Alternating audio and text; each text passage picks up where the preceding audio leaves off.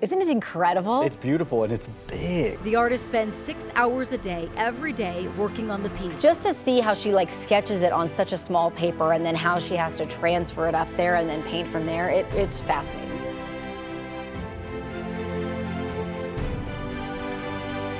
I'm Julia Williams, and I'm a mural artist.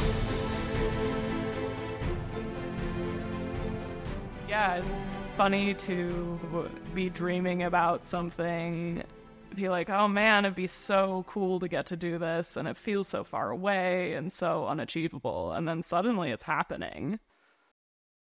A little bit about Coors history is that we've been around for 150 years, which is longer than Colorado has been a state.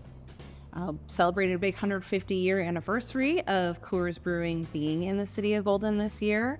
And so we really wanted to have a mural that, one, celebrated the 150 years, also left a legacy for the next 150 years, and did a nod to the culture and the really great connection that we've had in the city of Golden. Should have done my morning stretches. There were a lot of administrative and logistical pieces of this project that are a lot different than the scope that I'm usually used to working with. For this project, I needed to hire a bunch of other artists. I had to get them all kinds of different training, industrial safety trainings, aerial lift certification trainings, Coors-specific trainings, and all of that was totally new to me. So that was an interesting process, getting all of those things going before we could actually start the painting portion of the project. I don't think any of us have done anything like this or even know anyone who's done anything like this. Just the scope of this project is pretty wild. So everyone's really stoked to work on something so big, something that's going to be really visible. It's going to be an iconic piece on a Colorado landmark that's been here for over 100 years, and yeah, that's pretty awesome. So I think something that was pretty wild was, you know, getting up on the roof there that first day, seeing the huge production, aka construction project that had to happen for all of those lifts to be on the roof. And there were like a ton of iron worker guys up there to help us that week learn how to use the lifts and keep us safe and get us anything that we needed. And yeah, just being up there and being like, wow, look at all of these people working on this project. Like, this is amazing.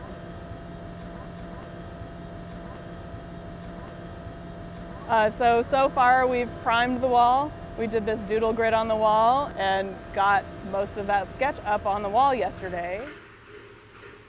Right now we are putting some color in the mountains, just some basic block color.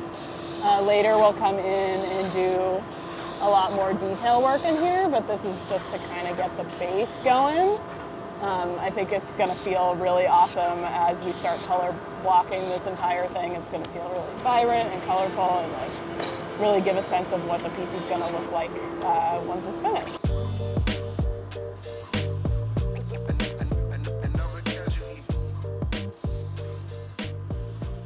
We had a lot of finicky lift problems for the first week or so. Let's go down a little bit. Oh, is it not going? It's not letting me. We need to be let down manually. We reached our emergency stop point. Oh, all right, wait, stop. We can get to it. Never mind, we're back in business.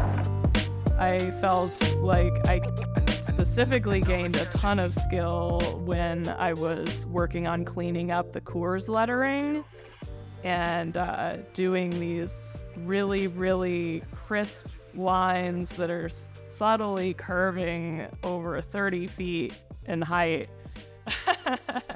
And just like having the right perspective in your brain to be like, how is this line gonna continue? And making that look perfect. I felt myself leveling up very hard during that, and I'm super happy with how clean it came out.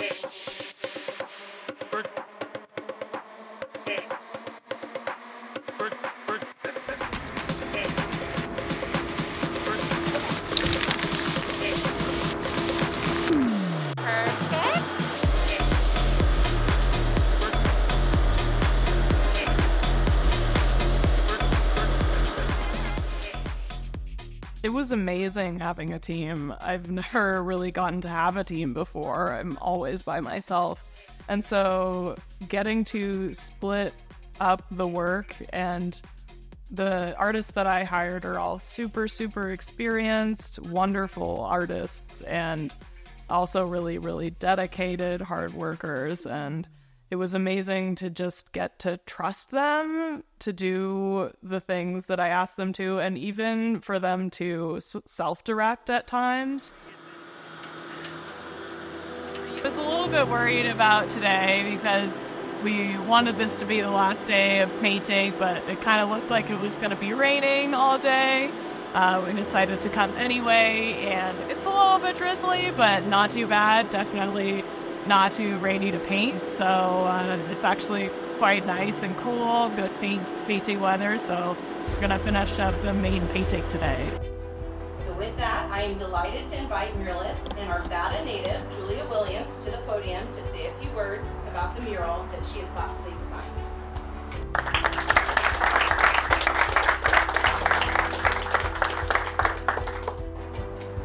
Thank you, Lacey. It is such an honor to be here with all of you to celebrate this monumental occasion.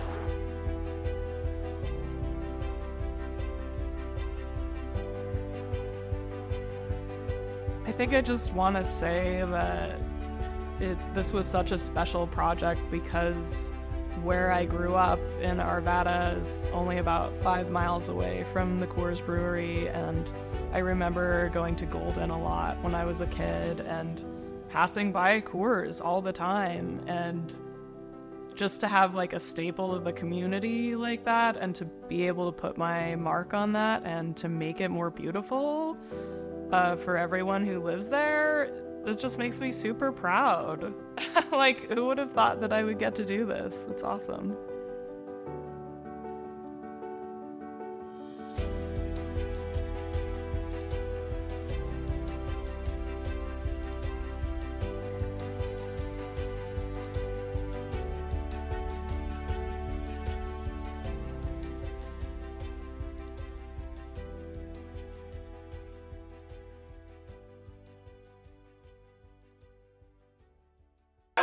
Triceratops, only because that was my favorite one when I was a kid. I mean, that's fair. Yeah, it's a good one. It's a crowd pleaser.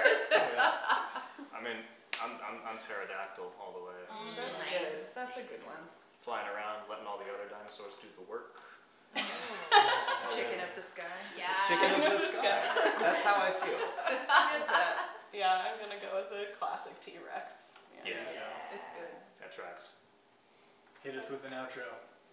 Alright,